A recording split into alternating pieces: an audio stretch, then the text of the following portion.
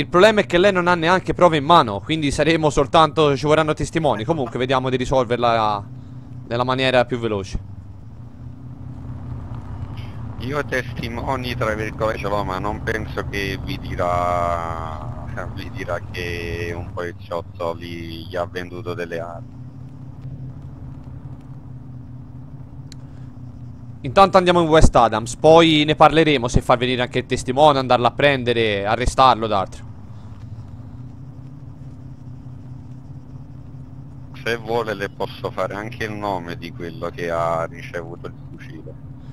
Per ora no, aspettiamo direttamente ad arrivare in West Adams e poi ne parliamo. Va benissimo.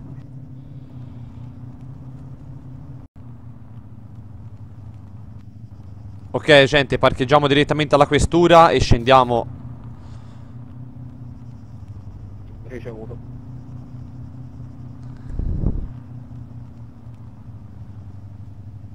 Di qua su, girando.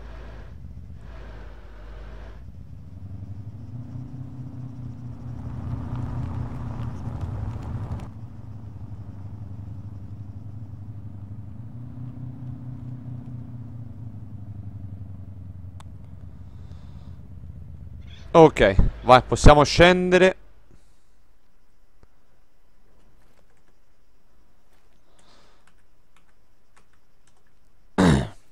Ok, venga pure qui all'interno e attendiamo l'arrivo dell'altra pattuglia. Si tolga quella maschera, non glielo voglio più dire, signor Orone.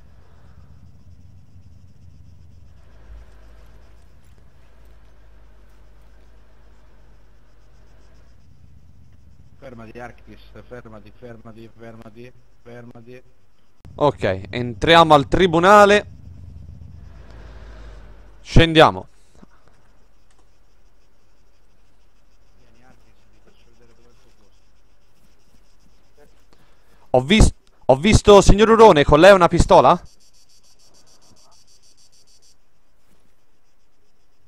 Sì, ho una pistola. La posi a terra, non può entrare in tribunale con una pistola. Legge federale.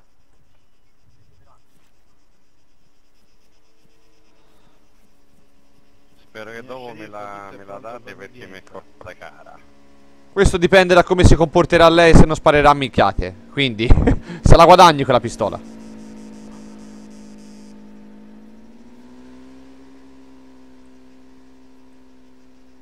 Andiamo dentro.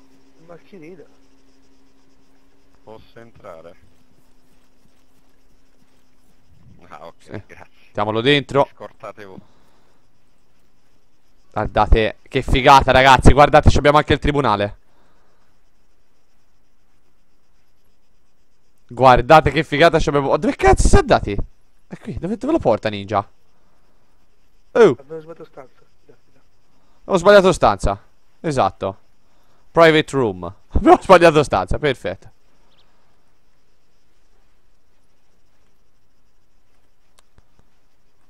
Allora, Sceriffo, se lei viene le faccio vedere qual è la sua postazione. Le abbiamo riservato la toga.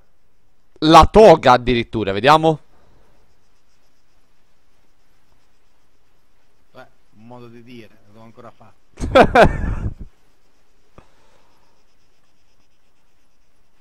Allora, alzo leggermente il volume se non si sente niente. Ecco, sceriffo, quello è il suo posto. Andiamo a prendere l'imputato e il testimone. Sì, portatemelo qua. Che figata ragazzi. Cioè, guardate che l'aula di tribunale. No. Punto a favore, assolutamente. Punto a favore, guardate che figata. Riposo. Guardate che figata. Cioè, guardate con la corte federale, con l'aquila della giustizia, il martello di Thor, di oro, c'è tutto. Allora, portatemelo sì, qui davanti al banco.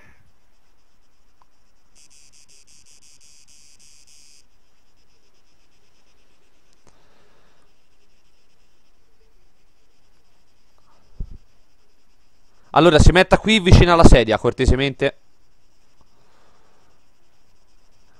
Allora, qual è il suo nome? Urone. Allora, io sono lo sceriffo John Blake. Per l'autorità concessami dalla legge della contea di Danforth, io oggi sono qui per giudicarla. Tutti in Tutti- piedi, tutti in piedi, tutti in piedi. Allora, ci esponga, signor Orone, cosa è successo, quali sono i fatti di cui lei è stato testimone?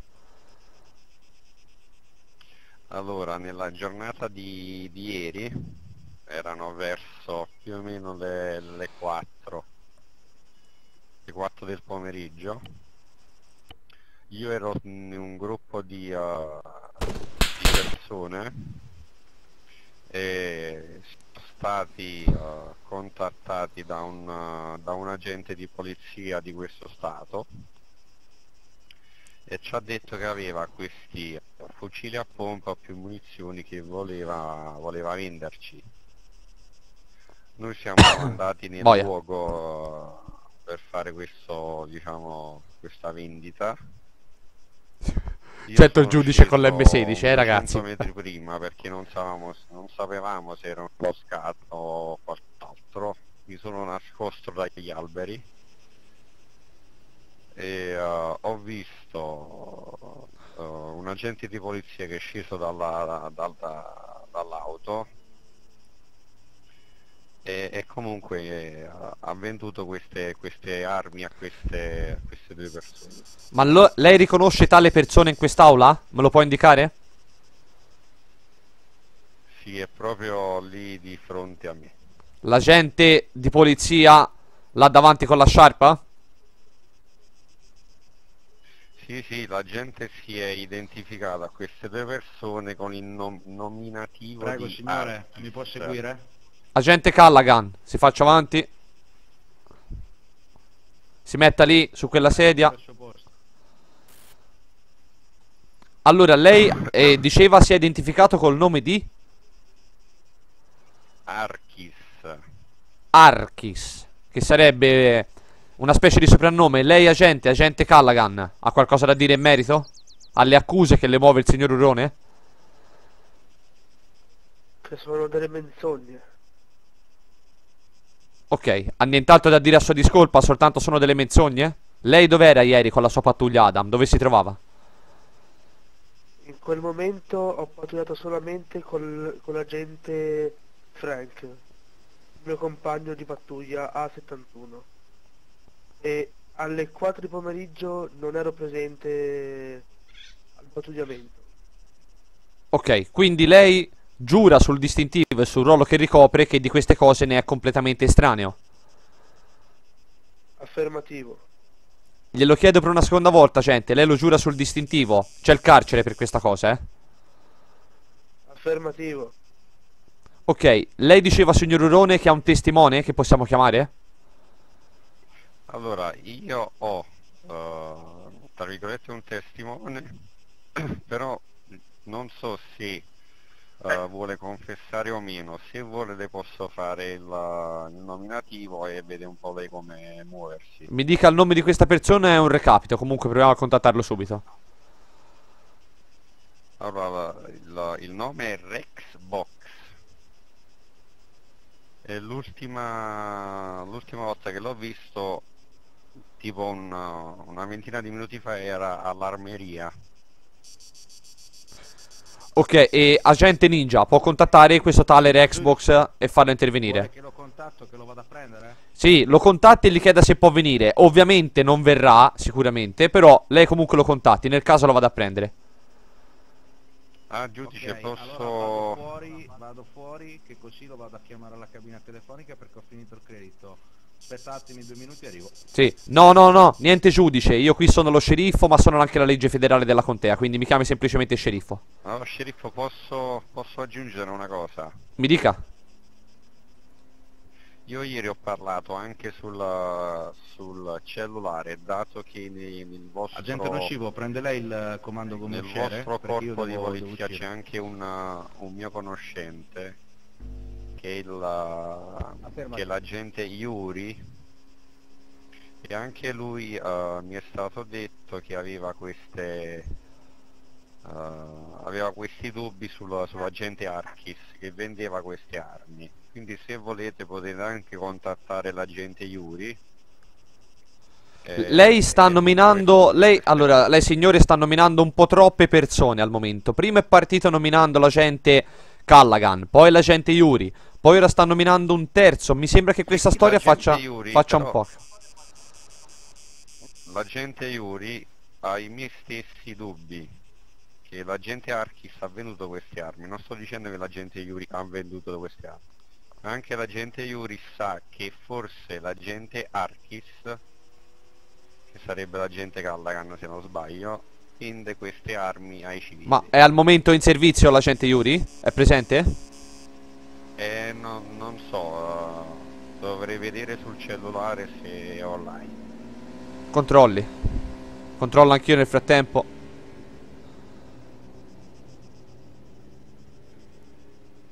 Sceriffo, io le comunico che il qui presente, il signore che è stato appena portato, è presente nella wanted list. Sì, me ne sono accorto, infatti gli do una controllata subito. Allora, l'Xbox 9000.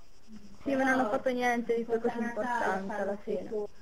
Questo lo dicono sempre tutti. Comunque, lei e il signor mi fornisca le generalità? Nome? Rexbox.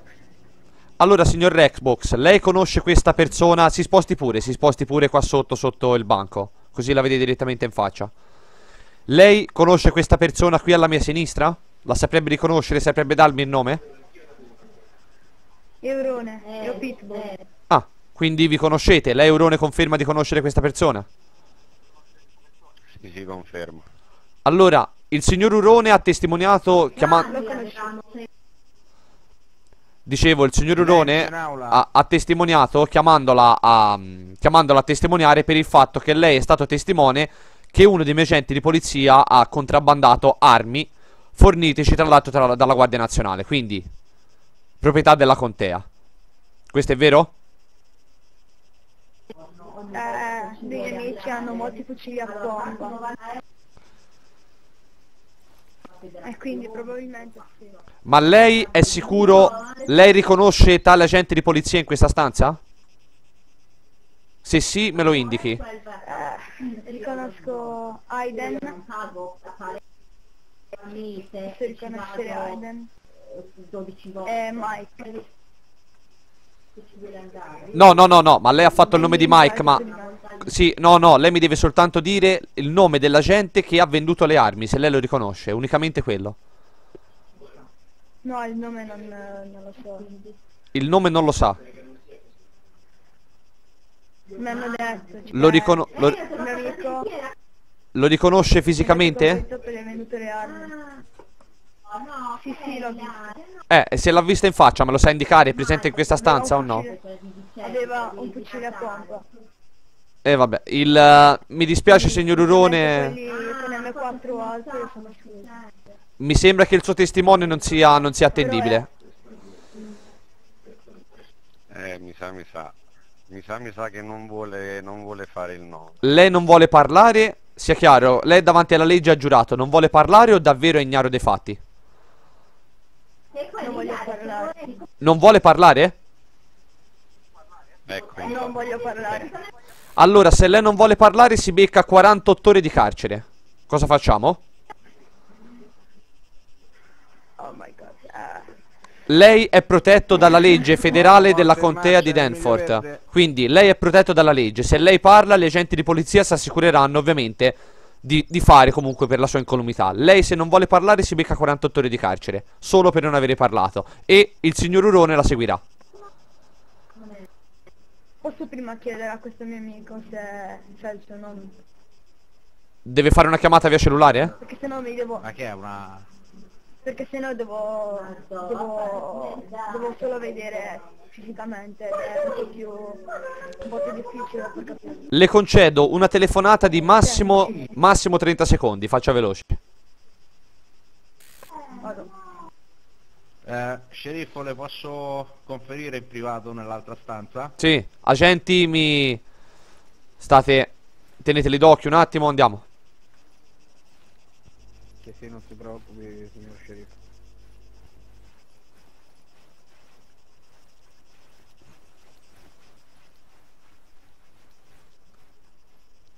Mi dica, agente. Sceriffo, posso parlare liberamente? Certo, come sempre. Secondo me stanno dicendo tutte e due un branco di fesserie, perché lui non sa chi è, non sa il nome, parlo del testimone, non sa quando è successo, addirittura vuole chiedere il nome a Urone che è il primo testimone. Secondo me è una farsa nei confronti dell'agente Archis, secondo me, vedendo come parlano tutte e due, le due versioni non stanno in piedi, secondo me. Poi, Per come la vedo io, l'agente Archis è in servizio in prova da meno di 24 ore. Mi sembra strano che provi a fare una cosa del genere. Sarebbe veramente fuori di testa. anche a me. Esatto, però vediamo come va a Anche a finire. me. Ok. Vedo che la Ok. pensiamo alla stessa maniera. Sceriffo, scusi, aspetti. Sì. Provi a fargli delle domande a trabocchetto. Ma Nel senso, provi a metterli uno contro l'altro, agente, nel senso, agente, non so, può faccio intervenire, un esempio. può intervenire liberamente, lei ne ha facoltà. Ok.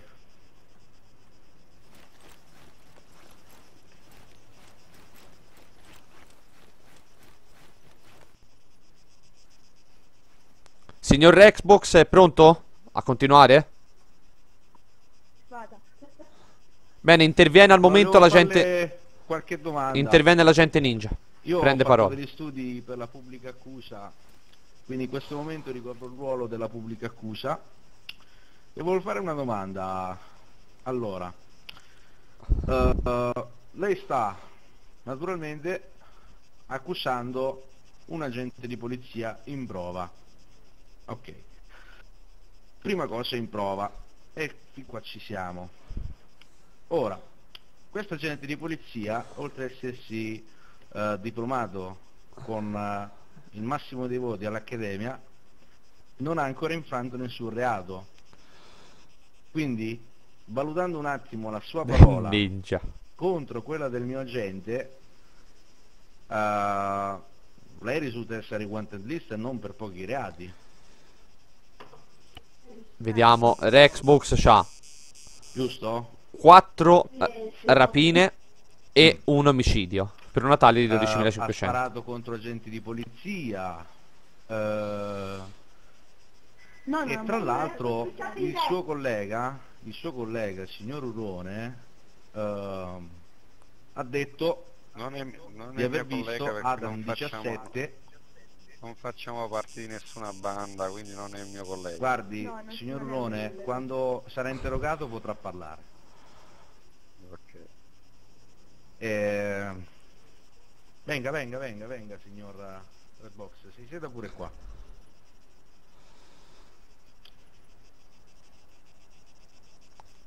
Mi dica una cosa,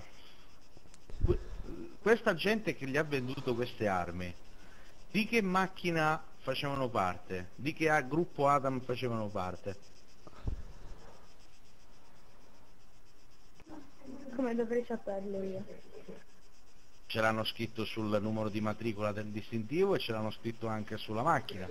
C'è scritto A e un numero. Lei si ricorda il numero? Il fatto è che non è stato vicino a me, io non ho mai detto che è stato vicino a me e non li ha venduti a me infatti. Ma quindi lei mi sta dicendo che ha letto su una rivista pornografica dentro un bagno che un poliziotto ha venduto a qualcuno Esatto. della serie Ho pensato Conosco anch'io. delle armi della serie Conosco un papero.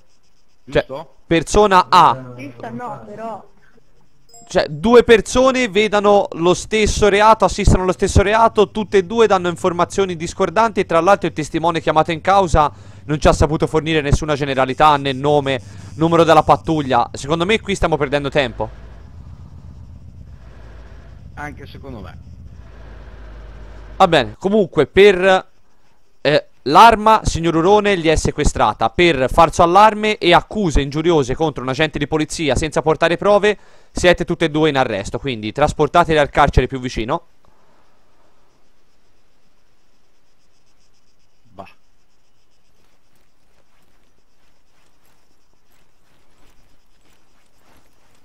Agente, porti via anche il signor Urone.